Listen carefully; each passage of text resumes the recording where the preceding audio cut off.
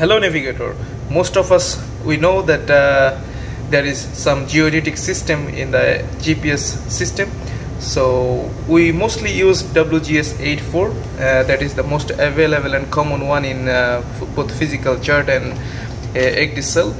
So if we want to change in geodetic system, like in some cases you might have found different geodetic system for different charts, like for Japan and WGS 72 as well we found.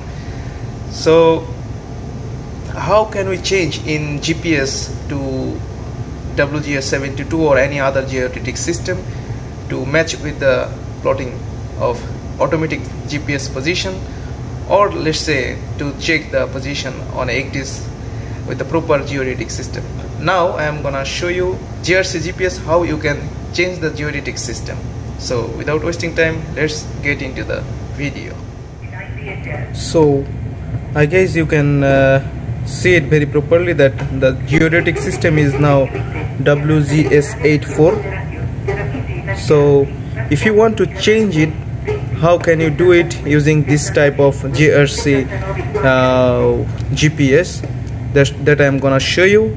So go to Mode and come to Plot. Okay, then you will see this auxiliary one. Just select it. It's bolded now, it's selected. So after selection, press this upside, then left side, then 1 0 and then enter. Okay, once you put enter, after this upside, left side and 10 and then enter, you will find this display. You see this is selected to WGS 84. Now you can change it up and down. So after WGS 84, the most common one is WGS 72, World Geodetic System 72, also Japan. I think these three are mostly common: Japan, WGS 872 and 84. But anyway, you can change to any geodetic system. Okay, so once you, let's say, select WGS 72, or okay, we can select Japan. Okay, then need to press enter. Now it's already selected to Japan. If you see Mode and navigation, then you can see Japan. Already alarm came for difference in position. I'm gonna reset my alarm, but I'm gonna set it back first.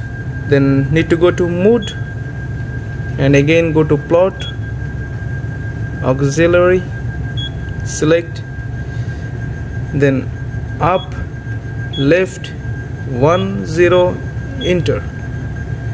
Now select back to WGS 84, enter, Mode, navigation.